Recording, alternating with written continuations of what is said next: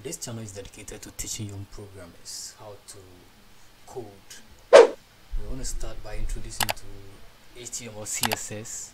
We'll proceed by going little into PHP, JavaScript, and then Python. But in this lesson, my focus is to teach you 2 ways to display JavaScript in the web browser.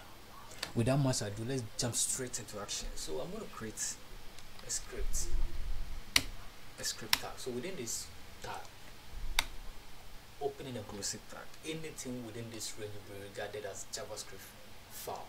So the first thing I'm going to do is to create a variable and call that variable name, and this variable is going to store my personal name, and I want to call it Timothy. And then remember, in JavaScript every statement need to end with a semicolon. So I've created this, and the first thing to do, the first way I want to display this in the browser is to use the alert. So let's use the alert keyword, and what we want to do is that anytime the browser is loaded, it should print my name Timothy. Okay, so I'm going to call the variable, which is name, and then I'm going to end it. Let me save this and then go straight and then reload this in our browser. Let's see what is going to happen. You can see the alert showing that the name Timothy has been prompted in the browser using the alert.